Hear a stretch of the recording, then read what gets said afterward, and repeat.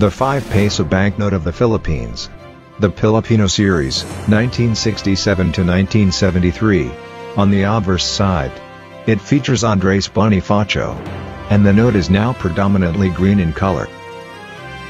Andres Bonifacio was a Filipino revolutionary leader, and the president of the Tagalog Republic.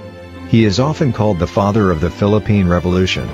He was one of the founders and later supreme leader, of the KKK, or more commonly known as the Katipunan, a movement which sought the independence of the Philippines from Spanish colonial rule and started the Philippine Revolution.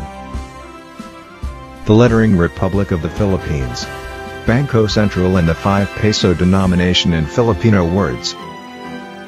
The 1949 BSP seal. January 3, 1949. The Central Bank of the Philippines was inaugurated with Miguel Cuaderno Sr. as the first governor.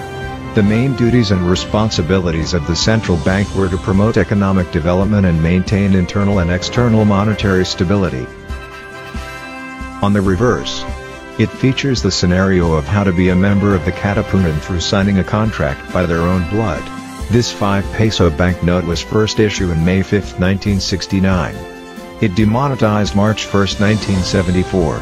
And current value ranging from 500 to 1,000 pesos.